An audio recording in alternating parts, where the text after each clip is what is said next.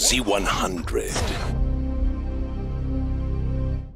It seems like she's here every other month, and I welcome it. Cher Lloyd's back in the studio at Z100. Hello. Welcome back. Thank you for having me again. You walked in the door, I had my hat off, and the first thing you said to me was, "Where's your hat?" And I'm like, wow, I was going to try the interview without the hat. Yeah.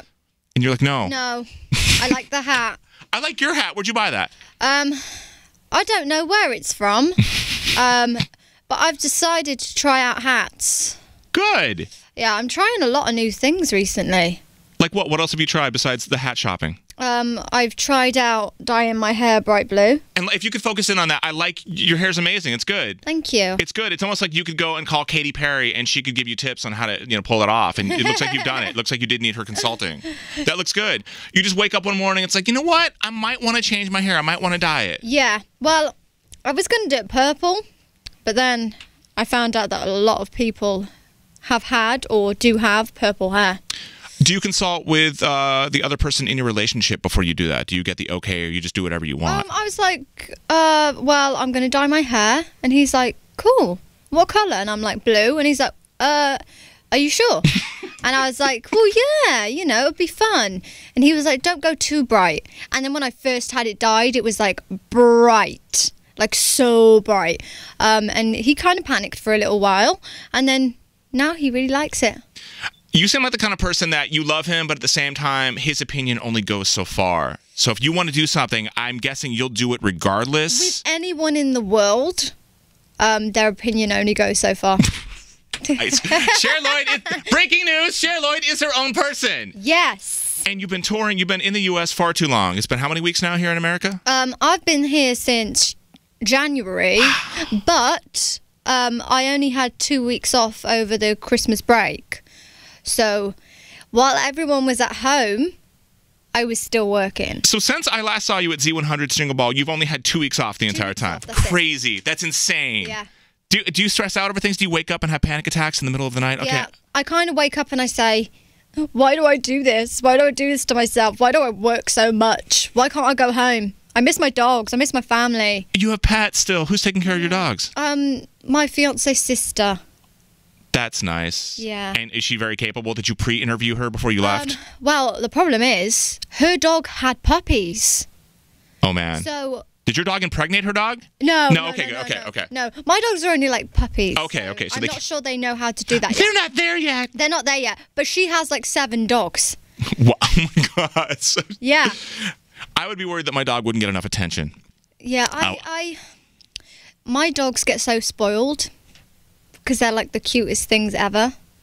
And I don't worry about that. Do you want to FaceTime with your future sister-in-law to see how your dog is doing? Oh, and we do that. Okay, I didn't know if that made you more sad to do that. Yeah, we do that. Oh.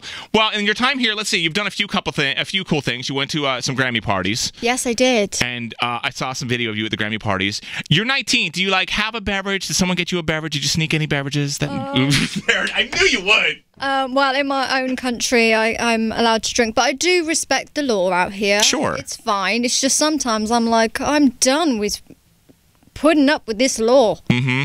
Like, really, So I've worked so hard. Get me a vodka Red Bull, please. Nice, vodka Red Bull. And one of the videos I saw, you were doing some red carpet, okay, yes. at the Grammys. Props to you, number one, for being an amazing performer and a talented singer, but putting up with the photogs, yelling things at you while you're standing. If you've never seen this, go and search YouTube, and you'll see this one particular video of Cher Lloyd, where some guy is screaming, "Cher, over the shoulder, over the shoulder." What the hell does over the shoulder mean? What are they talking about? Do you know what? I've never really understood that, because all you get is like... Everyone wants that pic. My head's right over, and then my neck's creased and stuff, and everyone just loves to see Cher Lloyd looking odd. So maybe that's why he's screaming it every 2 seconds, because you don't know how to do it. What I love is that you give these people like a good amount of time to get pictures, right? And there's only so much you can take a picture of. Mm-hmm. It's like you've just took like 1,000 pictures because your flash is going crazy, but you're still shouting at me. What else do you want me to do? Obviously, they want me to do something silly, but I'm not going to do that. Yeah. Flash the bottom or something. Show me your ass. You're like, your ass. No, I'd rather not. Yeah. And then I think your fiance jumped in the shot, and then they maybe gave you 10 good seconds with him, and then they're like, "Cher, solo picture, solo picture." Yeah, So you got to shove him out of the way. It's like, oh, yeah, it's a pain in the butt. I did that one time. I did red carpet with a celebrity. I stood next to her, and the flashes. I don't know how you don't have a seizure the whole time. Seriously, my eyes, like you see rings after, and you have to like sort of find your feet again. It's insane. Props to you for doing that. Your new single had that on repeat all last weekend with Your Love. Ooh. You seem excited about that song. You seem I'm very excited because the first single did quite well. Mm-hmm. And I was like, wow. Mm-hmm. Second single, nah, whatever. Let's pretend that it kind of didn't happen. And now the third single, it's like, okay, I need to work. Mm-hmm. I really need to work this one to make it happen. Mm-hmm. And that's why I'm excited about it. It's a great song. It's tough. You know, it's always, you could have the best song in the world, but like, if you have a really good song, it's like high school. It seems like the music business is a lot like high school, where you're a popular kid, but there are all these other popular kids. And then there's like the other kid whose parents have so much money that he drives like the best car, wears the best clothes. So you are in a ring with nothing but, like, right now there's so much music out, so right? Much. Yeah. Don't you wish you could just take some of these other artists and just kind of like put them aside on an island without Wi-Fi? I think so that they can't put anything out. I love that. I think if there wasn't the amount of people around right now, then it kind of be like too boring, and like kind of like I'm cheating a little bit. You're so kind. Do you know what I mean? You're so kind. I love a good battle. Mm-hmm. I love to sort of work to get to where I need to be. I'm not the type of person that likes it handed to me, because I get no pleasure out of that. But part of you, I'm sure, when you were discussing, excuse me, what else was coming out at the time when other artists had projects, you had to have been like, oh, Justin Timberlake, 7 damn years and homie comes back when I put out the single again. Yeah, well, stuff like that is just wonderful. And it's always so annoying, because you sort of think, okay, so me and my label planned the time to put this song out, and, you know, all seemed really good and nothing major was coming out, and then bang, day of release, someone just released something, and they're huge, and they're bound to get, like, crazy plays. Well, I like your song, and you no need to, like, you know, punch a wall and yell, suit and tie, put on a damn t-shirt and make another movie, dude. No need to do that. No, I think it's going to do well, and you're an amazing person, and you find so much energy when you're up on stage performing. Yeah, I go crazy. Yeah, and I've seen you backstage before, and you look like you know, again, haven't had a vacation in 3 months, a little beat down, a little tired, and all of a sudden you, like, get up on stage, and it's just like, did I miss, like, you know, a pile of crack being swallowed? Did I miss something between backstage and the stage? Where do you muster that energy? I think before I go on stage, I'm like so nervous, and I can see everyone like backstage, and they're looking at me because they know I'm about to go on. It's like, oh. And then when I get on the stage, it's like I'm a completely different person, and all this energy comes from nowhere.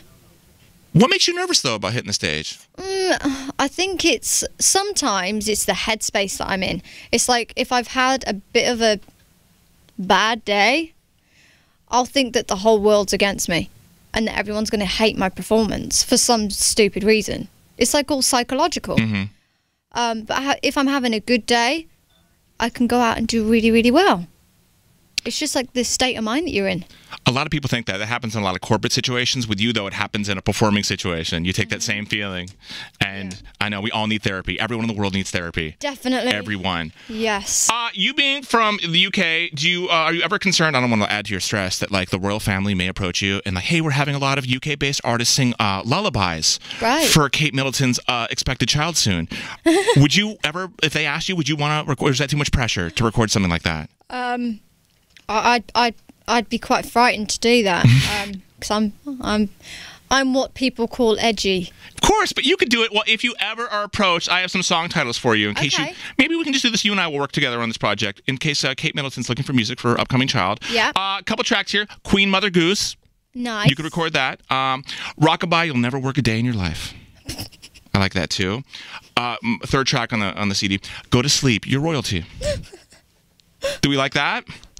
Tell me what you think about this. This is, you mentioned edgy, okay? Yeah. Don't dress like a Nazi like your uncle did at that one Halloween party. Be better. She covers up. I know you're laughing. I know you're laughing. I know you're laughing. Well. Wow. Let me know when you want to collaborate. Or maybe I could do a rap. Yeah. Oh, yeah. Let's hear it. Put all of that stuff into one rap. You could do it. Let's write it right now. Skip all your other engagements. Let's do that right now. Cher Lloyd, thank you so much. It's always a pleasure having you here. Thanks for having me. When I can make you smile, it makes my day. Yeah.